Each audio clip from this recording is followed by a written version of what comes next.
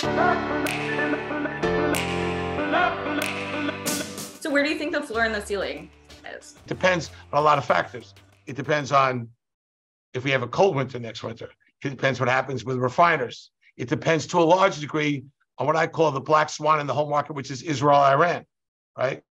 No one talks about it, but, with Iran, being buddy-buddy with China, with Israel making more and more noise that they're not going to allow Iran a nuclear reactor, I think that, this powder keg is pretty close to blowing. And when that happens, the effect on energy in the short term could be, pretty dramatic to the upside. That's the black swan to the market that I don't think everyone knows, but no one's focused on.